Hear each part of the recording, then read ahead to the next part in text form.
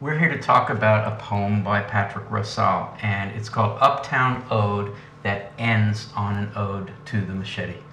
It's from a book of poems that's published in 2016 called Brooklyn Antediluvian. It's actually in all of ModPo, at least the time of this recording, the most contemporary poem that we're talking about. It's a brand new poem. Patrick Rosal has written other books, has published other books. One is called Bone Shepherds, and this one has won a number of prizes. It's a really great book. It's a recent book. I think it's 2011, maybe. I'll check that to be sure. Maybe 2011, I was right. And the other one, American Kundiman. And a kundiman refers to a genre of love poem that is written in Tagalog in the Philippines. And so what he's done here is he's taken it into English and he's varied it. So it's a series of love poems. In Brooklyn Antediluvian, we encounter this poem, which is divided distinctly into two parts. So we'll talk about those two parts. But the first part is written in a kind of frenetic, and I think I would say not happy, but ecstatic, excited, energetic, present tense. So can anyone, maybe Connie, just say in the most basic way what you think is literally going on? What is the scene? What's the narrative? Is it day or night? Is it Tuesday morning or is it Friday night? It could be either of those days, probably towards the night. There's traveling going on. The author or the narrator and Willie are just, going across the city, across the bridge, to a bar, dancing. There's that frenetic energy. Is it just the speaker and Willie? It seems like people are joining them or coming in. I think Orlando has joined them. Yeah. And there's reference to, what they're drinking, what they're listening to. Kamar, do we know where they are? East Side, Franklin and Fulton. I know Tito Puente was from Spanish Harlem, so maybe El Barrio. El Barrio, yeah. So that's AKA Spanish Harlem or East Harlem. Yeah. So they're going uptown, it looks like.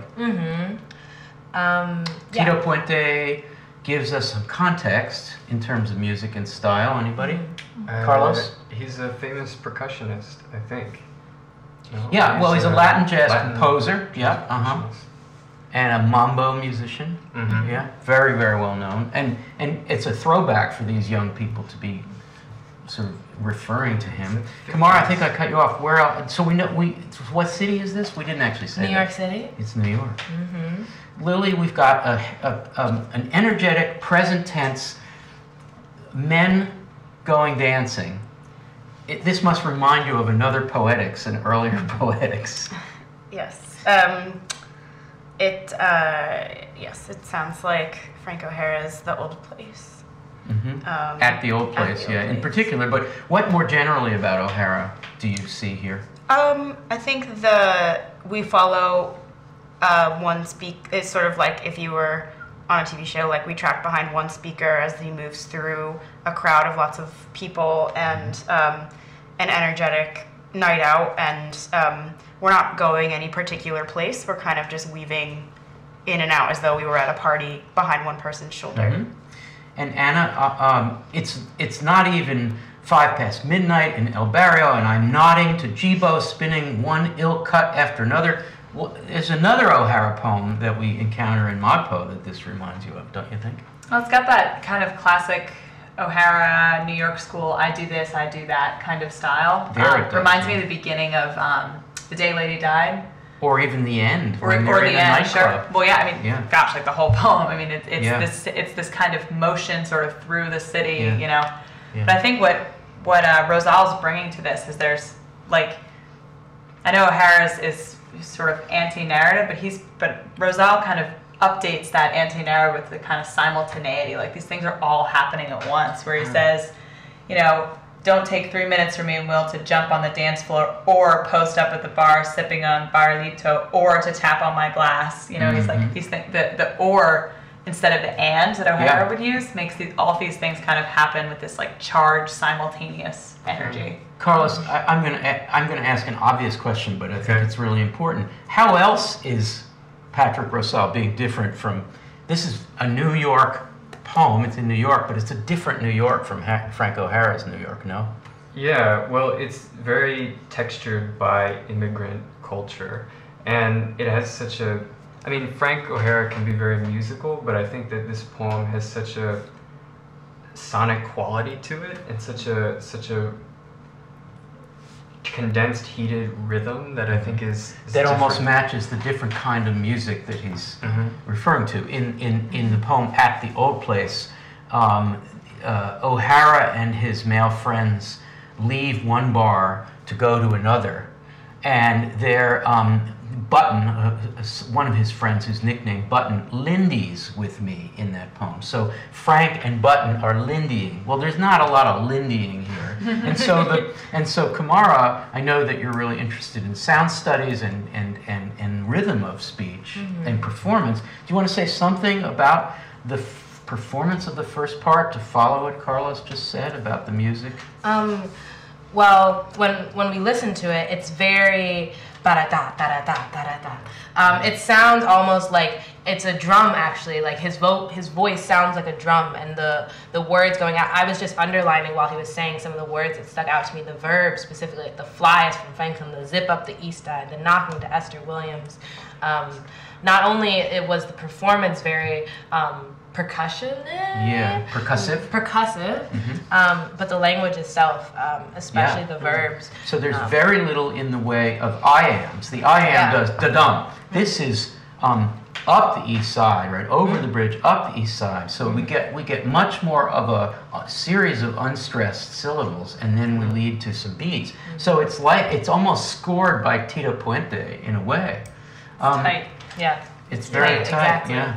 So, Connie, do you want to add to that before we get to the end of the first section to figure out where the poem's going to go? Do you want to add anything? Yeah, sure. Just the rhythm of the dancing that all of you mentioned, sort of, but here it's sort of culturally marked, and it seems almost. I mean, you have in the next section, which we're about to get to, you have the rite and the act, and in the end, another kind of ritual, which recalls this sort of dancing ritual as a way of recovering maybe a rhythm or another poetic mode, or even recovering a kind of diasporic moment. Yeah, so combining Carlos's mention of one of the many differences between this and O'Hara, namely that this uses the immigrant American experience, and Connie's mention of the importance of that, the sense of diaspora leading us to the next point. It goes to a place, I mean, metaphorically, it goes to the Philippines. It goes to a place poetically that O'Hara hasn't been. So it moves the New York school style forward, you might want to say. So, yeah, okay, so can we push a little further on your mention? You said immigrant, but there's some more specificity here to some of the dual lingual words. Right? When I first read the poem, I had no idea about the author's background, so when I read the first section, I thought, this is a Latin American poem. Just given all the references, I mean, even getting into the next part, but cáscara, comi cáscara is a skull, so I'm imagining like drinking out of this like plastic skull almost, or como se dice, we have Prada Bambula, there's the accents, and of course the mention of Tito Puente. So you thought and Tito Puente, so you thought these are Latin American trends. Yeah. We don't know, in fact. We find out that the speaker is making a pilgrimage back to the Philippines. So we're assuming, and we know of Patrick Rosal, that his family is Filipino. So, but we didn't know that. So so we have a general sense of the importance of Spanish culture, and Filipinos' relationship with Spanish is complicated, but anything else to add? I mean, Connie, you said diaspora. Is that apparent in the first section?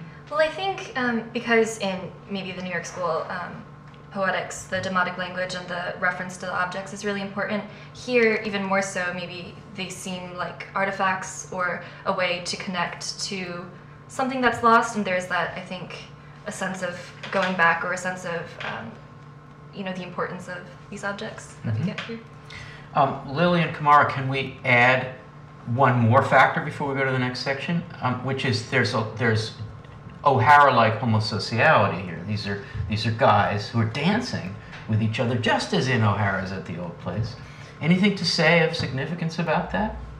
Lily, you first? Well, we get at the very end of this section, he goes from calling, I'm assuming it's the same person, calling his friend, or maybe it's actually his brother, Willie, to Dear Brother Will, all capitalized. So we could interpret that a few different ways. Like the all capitalizations makes it seem like this is a title that he holds. Yeah. Or it could mean he calls him by a name that he translated to English as Dear Brother Will, all caps, or maybe it was like a term of endearment that wouldn't translate, something like that.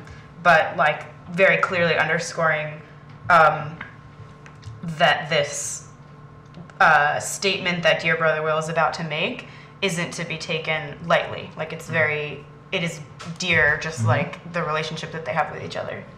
And Kamara Jibo, this is a classic modern poetic device where we get in media res into a set of relationships, and it isn't spelled out to us who Jibo is, but you can just see it. Some friend, they just call him Jibo because he's just Jibo. Willie daps up Orlando, the friendly gesture of greeting, a handshake that is associated with U.S. communities of color in the 60s and 70s and then becomes more generalized. So there's some depth. So do you want to say anything about how these men relate to each other, and is it of interest? I love the line, the rhythm. I can't say it correctly, but Brada Bambula, to watch the dip and sway of this motley flock. This is a motley flock. This is a motley flock of men who may be from different backgrounds but share this like musical rhythm, fun lifestyle together. So let's just assume that Lily is right about Will, who has maybe a special relationship, because the others may be, in fact, they may be from all parts of what makes up the El Barrio, what makes up Spanish Harlem, Latin American, Central American, Filipino, but Brother Will seems to have a special thing he wants to say as a result of this great experience that the motley flock is having. And Anna, how would you paraphrase that? We are all trying to get home. Good luck. It's a big, I think several of us should have a shot at this, but what do you think? Take a shot. Well, I guess I would say it's the kind of push and pull of that immigrant experience, of the places where you can sort of maintain your contact to your culture and tradition, and yet also participate in being part of the motley flock. So maybe like him saying this, and especially if you listen to the reading, he really, like, this is the moment, this is the gravitas moment, really, which stands in such a wonderful contrast to the energy that we were talking about at the beginning of this discussion. That makes you sort of pause and think about actually what that struggle, or what that, I guess sometimes it's a struggle, maybe sometimes it can be tremendously kind of empowering. Existing with one foot in each. Well, I want actually to go around, starting with what Anna just said, go around and give everybody a shot at saying what is being said here. It's very powerful. I'll just add that if this poem is an analog to O'Hara's At the Old Place, it might not be, and we can ask Patrick Rosal that. The analog to this statement, which is whispered from one person to the next. It comes at the beginning of that poem, and that's one of O'Hara's friend across the bar saying, let's beat this place, let's go to the old place, which is said with lips. It's just okay. And here it's in a way Will leaning over and saying, well, not let's go to another bar where we can dance, but I think we are in another place, or I think we all have an urge to go somewhere else. So Carlos, you want to paraphrase that? We'll go around and give everybody a chance. I think I'm going to jump ahead briefly. When he uses the word duende, it's really appropriate to this poem. Can you explain? So duende, I think, has a couple of different meanings depending on how you learn about it, but it's either like the spirituality of a place, a landscape, which comes from, I think, primarily Latin culture, or kind of spirituality or sense of aura in a piece of art, the poetic landscape or artistic landscape. And there's so many layers in this poem because there's the poetic landscape of the poem and the duende that we're sort of reading, and then there's this kind that these people are sort of trying to create in this dense, heated moment of music and kind of connecting. And, but far away from some origin. And far away from their origins, which is another landscape they're sort of trying to travel to and reproduce it in the motley flock. Yeah. Right, but then that inevitably makes Will think, wait a minute, what we're really doing here is we're all trying to get home. And it almost, I mean, they're all potentially from different cultures, but like Connie was saying, there are these, or sort of like what you were saying, there are these objects that stick out like artifacts that is, you know, and we'll get to the machete later, that have connections between cultures and this kind of like coming together. Great.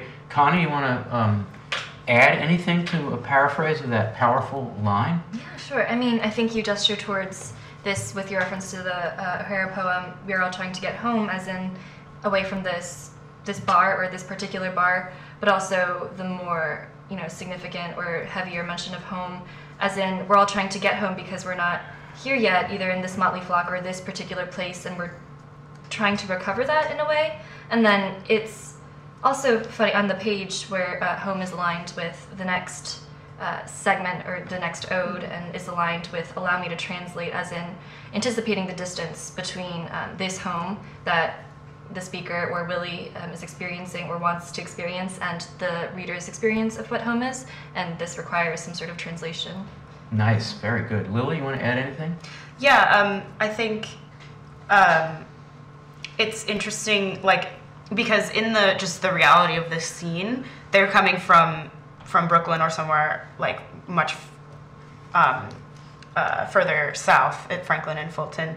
So like they have traveled a long way to get to where they are. So in the scene, it could have been sort of like a confusing moment. Like maybe Willie is actually saying like, it's time to go home. It's too late. The L's and not the going to book be is running called or whatever. Brooklyn Antediluvian. So yeah. So it could be so it's not such a it works well with the concept of translation, I guess is what I'm trying to say, because it's not such a grand statement that it's really out of place. It's like a statement that the language of it fits in the scene, but also has really deep meaning and implication, like simultaneously at the same time. Yeah, great. Kamara, anything to add?